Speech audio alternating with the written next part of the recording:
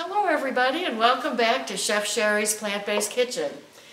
It is early December, as you know, and in Chicago here it's been cold and rainy all day, and I was just in the mood for some comfort food today. So I got this magazine in the mail a while ago. It says the Costco Connection, because we shop at Costco a lot. And lo and behold, I see this recipe for a cozy comfort food, which caught my eye, of course. And it says vegan mushroom stew. And I said, I'm in, I'm sold, let's make it. So we're having this for dinner tonight. It's a new recipe, I haven't tried it before, but the ingredients look pretty simple and delicious, so we're gonna try it. So to save time, you know, I went ahead and did a few things before we came on today. So if you could come over here and take a look at this, I'll tell you what I've done. So the first thing I did, now it says to use olive oil in this recipe, but as you know, I don't use oil, you just use some water. So I put in carrots, celery, and onion, and I sauteed them for 8 minutes with water until they sort of got browned a little bit, which was nice.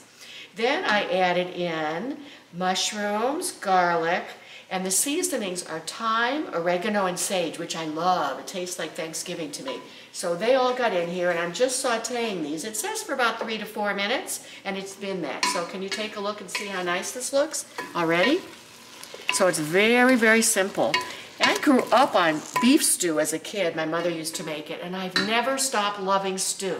So we're going to just make a vegan version that I think is going to be yummy. And I love the fact that this has some other ingredients that are very nutritious, such as red lentils. So I love lentils in a stew. So here, let's go to the next step now.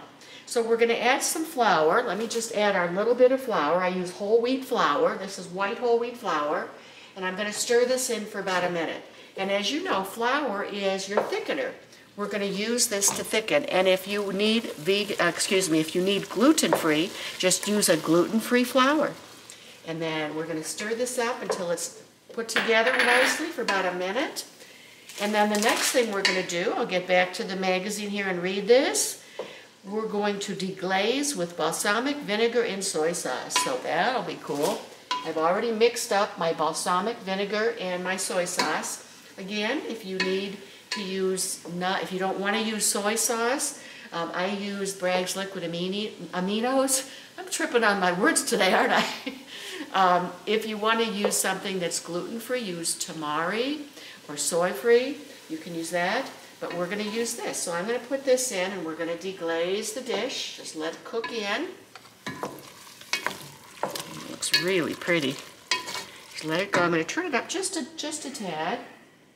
So let's cook this for a minute. You can keep an eye on this, Dale, if you want. Come on over here and show what it's looking like as we deglaze. Yeah. Now, you've never been the biggest stew lover, have you? No.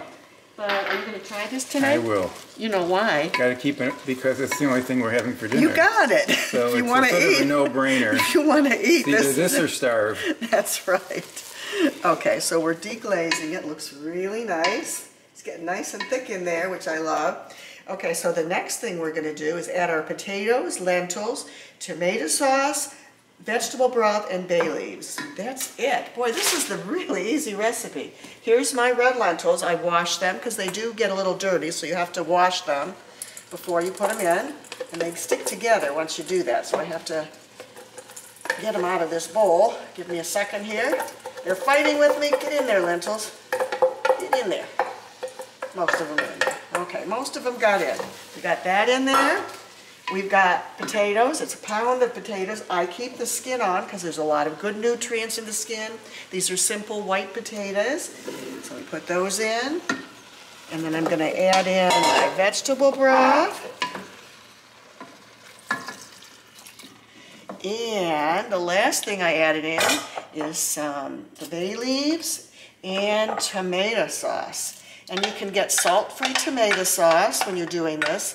I haven't added any salt to this recipe, but you can add a little bit after it's cooked for a while to see if it needs any salt and pepper.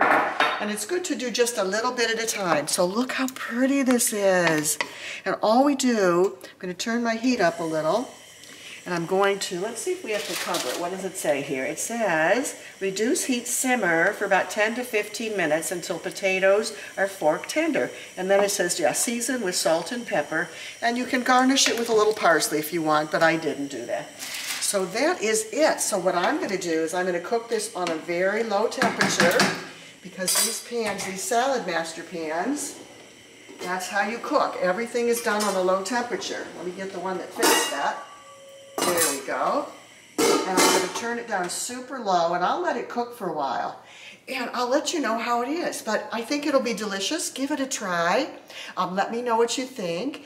And so nice to see everybody again. Have a wonderful time today. Good evening. And I'll see you next time back in my kitchen. So long for now.